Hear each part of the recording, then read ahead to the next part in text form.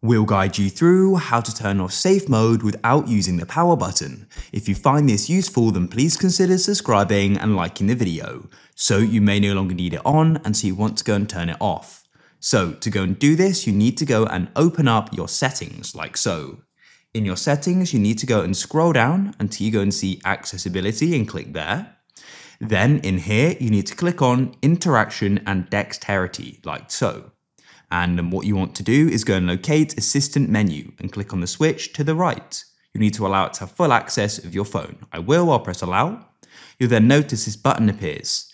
You can go and move this around if you want, but I'm just going to leave it where it is and open it up. You can use the arrows to see more options and you want to locate power off menu. Click on it and what you can then do is click on restart and restart again. Your phone will restart. And when it starts again, safe mode will then go and be turned off.